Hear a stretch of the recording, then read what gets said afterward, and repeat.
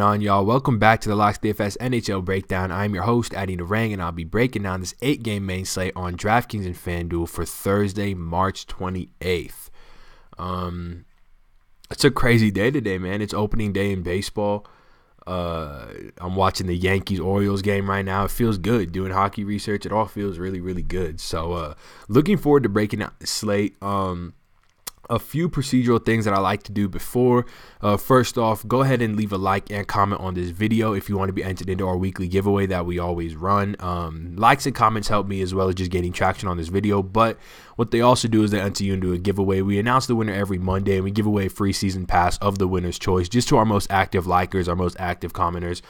So if that is you and you win that season pass, you could use that on baseball. We just started, probably the best value to use it on, or whatever sport of your choosing. So go ahead and leave a like, leave a comment. We're coming off a really good slate yesterday. This was the lock sheet that we had, or that I typed up for you guys. Had Patrice Bergeron as a lock, Austin Matthews as my favorite point per dollar play. William Nylander, he went off. Torrey Krug, he went off. It was Pasternak, Marchand, all those guys. So it was a really, really good slate. It helped take me to second place in this tournament right here. Cool $5,000. I was actually looking like a lock for first until Alex Tuck scored on my goalie, Philip Grubauer, literally with like 3 minutes left. Cost me first place, cost me $3,000, but was really happy with this result, was really happy with the process behind this team, and I hope I shared enough of that with you guys. I know we had members in our Slack chat who were ecstatic about some of their results last night based off these plays, based off their own research. So I've really noticed that our NHL members are just getting sharper and sharper, coming up with really, really, really good teams on their own, using our advice, using our content. So we hope to continue doing that for you guys throughout all these sports. I mean, for baseball, if you guys, I know it's a hockey video and I'm gonna get into the hockey plays very soon, but if you guys haven't, or if you guys are looking for a baseball content provider, or just looking for some fresh faces in the baseball industry, you can definitely check us out at locksdfs.com. We're offering really, really low price passes, like $40 a month for MLB, $200 for the whole season. It's really a great deal. We put a lot of time and effort into there. I think you guys would like that a lot, and I'm going to start making these MLB videos very, very soon. So if you haven't already joined us for MLB, I encourage you to, or encourage you to later. So whenever you want to, would love to have you on board. So let's get into this NHL slate. 8-gamer, a lot of high team totals here, a lot of potential offense on this slate, and we're going to jump right in with these high-priced centers. The guy I'm going to go right back to is going to be Jack Eichel versus Detroit. Detroit, a team that we've targeted pretty heavily the past week or so. 2 times it didn't work out. And I know members are going to have something to say about the Jack Eichel recommendation, but you got to go back to what the numbers show you. And the numbers show Detroit as a really, really bad defensive team through the second half of the season. 14.87 high danger chances against per 60. That's third worst in the league over the last 10 games. They're also in the bottom 5 in expected goals against per 60. I will show that to you guys, but Corsica is down as always. So, I'm just going to have to take my word on that. Jack Eichel leading Buffalo in iCorsi 4 per 60 over the past 10 days, or 10 games, excuse me, at just over 18. Just an elite spot for him at 5v5, an elite spot for him. Oops, I kicked on Boston there. An elite spot for him at 5v5, an elite spot for him on the kill. He's got a couple new line mates with Victor Olofsson and Sam Reinhart. Don't know too much about Victor Olofsson, to be completely honest, but Sam Reinhart is quite cheap.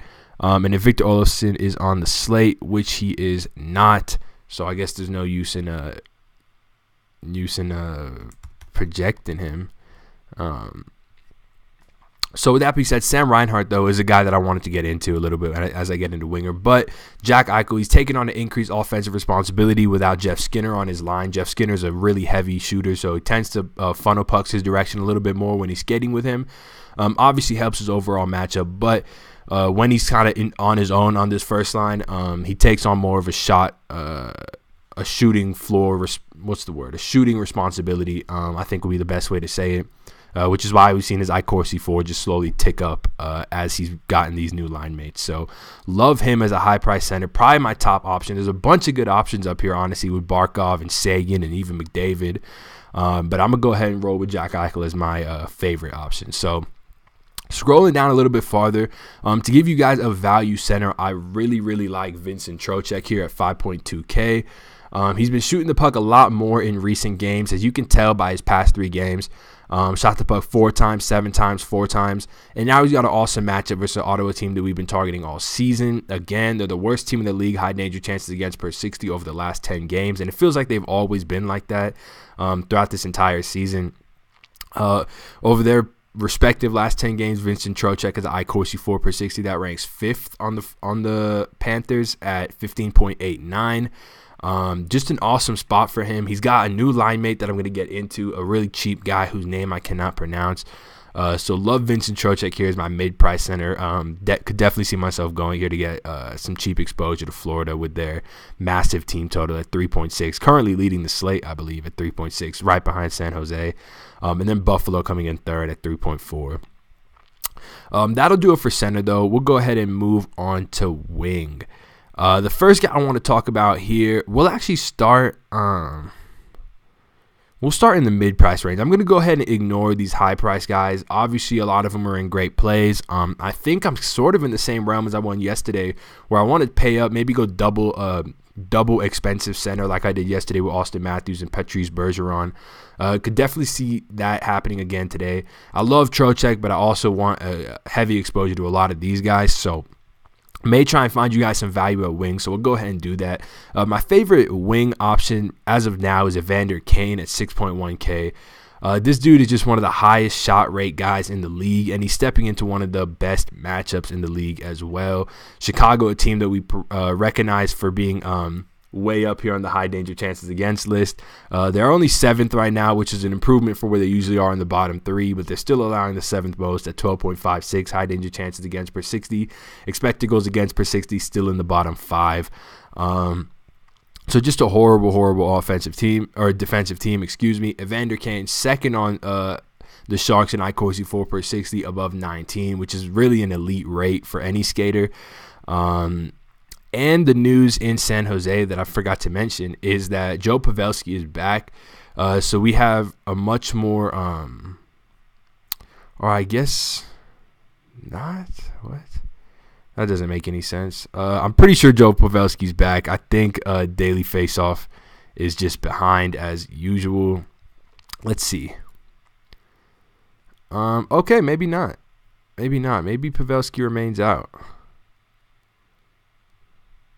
Okay. Pavelski was actually ruled in just not that long ago, so I guess he is ruled out now, which is totally fine. Actually, that really helps one of the other plays I want to talk about, so we'll get into that. But Evander Kane skating on the second line with Tomas Hertl and correlating on that second unit power play. Love him on this team. Love him in this spot versus this bad Chicago team. But the guy that now that with this Pavelski news, I'd much rather talk about him is Gustav Nyquist at 5.5K. Initially, he was going to skate on the second line, so I was going to get into how I really like this second line stack. But just literally, like before I started this video, Pavelski was in on both sides, and now he's out. So we'll take it with him being out. And that means Gustav Nyquist is going to skate on this first unit power play and receive skate on the first line and on the first unit power play. A guy that's got a good shot rate, iCorsi 4 per 60 above 15. He's incredibly cheap at 5.5K, and he's got one of the best matchups you could ask for.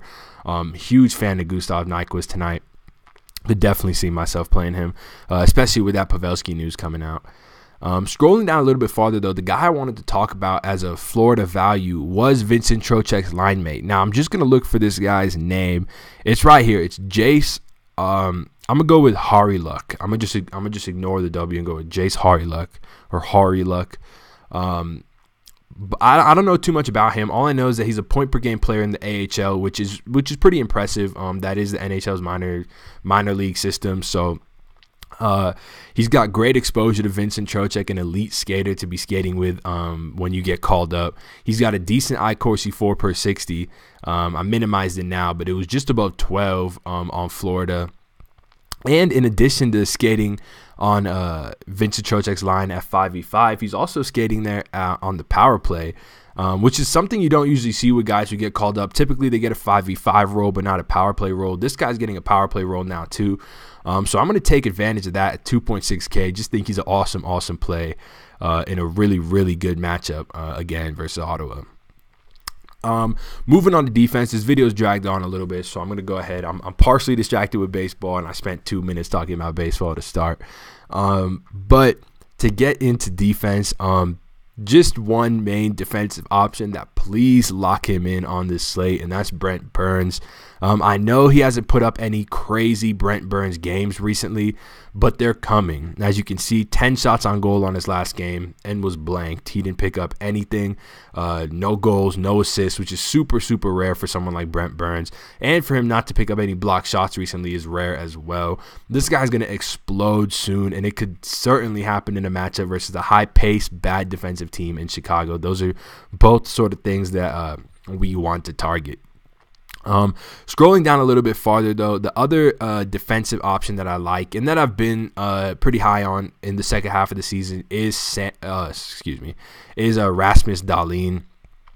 They knocked off Rasmus Ristolainen off that first unit power play, dropped him to the second, and that kind of gives Dahlin this sole power play one quarterback role, which is really coveted. He's been shooting the puck more as the season has gone on. He's got an iCorsi 4/60. It was around 8 when the season started. Now it's up to around 10. So he is slowly ticking up his shot rate as he gets more comfortable in the NHL. And I love this spot for him. Obviously, I've talked about this matchup ad nauseum, so I'm not going to keep going on about it, but elite spot for him. And then goalie, I'm not going to mention too much about goalie. All I will say is that make sure your goalie is correlated with your skaters so that if your skaters do well, ideally your goalie gets the win. And yeah, that's really all there is to say about goalie. So with that all being said, guys, thank you so much for checking out this video. Make sure to leave a like and comment if you did enjoy and to be entered into our weekly giveaway. I hope you guys win a ton of money tonight. You can reach out to me on Twitter at ReallyAddy if you have any questions about NHL, NBA, or I shouldn't say NBA. Reach out to Christian about NBA at BuyHardy. But you can reach out to me about NHL, MLB, anything you really want, personal questions. Go ahead and send me a DM, send me a tweet, and I will respond to you. So appreciate you guys watching this video. I hope you win a ton of money, and I will see y'all tomorrow. Peace.